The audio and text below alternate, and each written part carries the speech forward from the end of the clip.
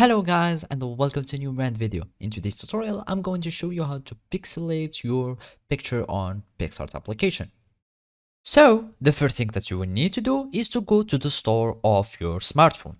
Either you can go to Play Store if you have an Android, or you can just go to the App Store if you have an iOS phone.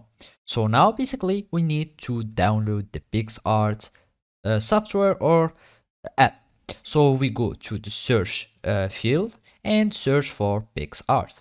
So basically we go here, we search for it, and then we will need to click on this icon, and then you will need to click on get or download, depends on the store that you are using. We click on get, then you will need to confirm and add your password, etc.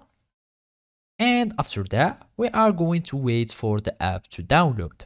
So basically now we are just going to wait for it to download, and those are like the informations or all the infos concerning this application.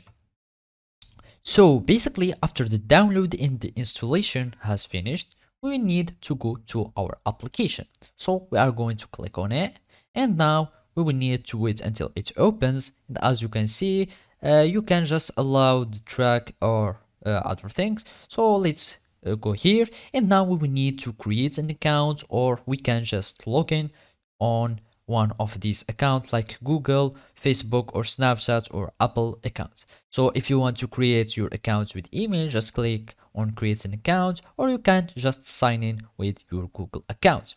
You click on continue, you choose the account that you want to connect with, you add your informations, and then you will be able to use this application. So for the moment, let's just skip by clicking on this X at the corner. We click on it, and now we will be able to use the application. So all it remains to do now is to follow these simple steps. And now all you need to do is to go to the image that you want to pixelate, and then you will need to go to effects tool. After that, you will need to search for the blur category.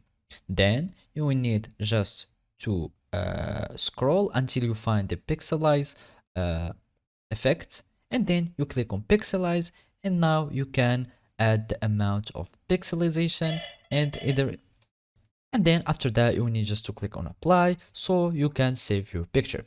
So basically this is how you can do it. Thank you for watching and see you next time.